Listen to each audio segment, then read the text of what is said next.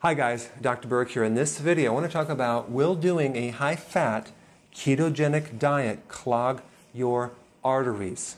Now, just from the pure observation of eating more fat and a fatty clogged artery, it sounds logical that if you were to eat more fat, you're going to get a clogged artery, okay?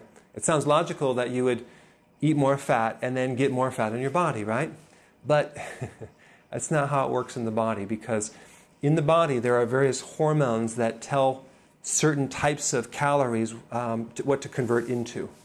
And the hormone that tells the body whether to clog the artery or clean out the artery really is called insulin. So insulin is like the switch that converts fat into the body's storage and also clogs arteries. Insulin is a very inflammatory hormone. If you have too much of it, you can have a lot more inflammation, which can set you up for a whole series of events from the body start healing the inflammation or the lesion in the arteries with a combination of cholesterol as a band-aid, calcium, and fibrin, which is a kind of a connective tissue, to form a little bit of a clot. So really, what started that would be the high levels of insulin, not necessarily consuming cholesterol.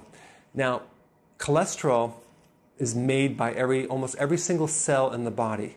Your body makes about 3,000 milligrams of cholesterol every single day.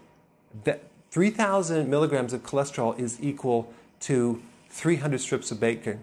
It's equal to about a pound of butter. It's equal to 14 eggs. So your body makes a lot of cholesterol. Okay, so when you consume more fat, your body just makes less. Okay, that's how it works. What really creates this clogged artery is high levels of insulin by consuming too many carbohydrates. So if you were to cut your carbohydrates down, like the breads, pasta, cereal, crackers, things like that, and sugar, if you were to cut that down, you would notice your cholesterol would go way down. Also, your triglycerides would go way down. Your bad cholesterol would go down. But if you were to increase the sugar and the insulin, your cholesterol goes up. And you should even experiment with yourself to see if this is true for you. But what I wanted to give you is I have a little mini course that's very quick. You could probably get it done in maybe 20 minutes on ketosis to give you the basics. I show you how it works, what to eat, the tweaks that I'm going to recommend, and the side effects. It's a very short little mini course. I put a link down below. So if you're not familiar with ketosis, you can take the course, it's free, and get it done within 20 minutes and really have a better understanding of it.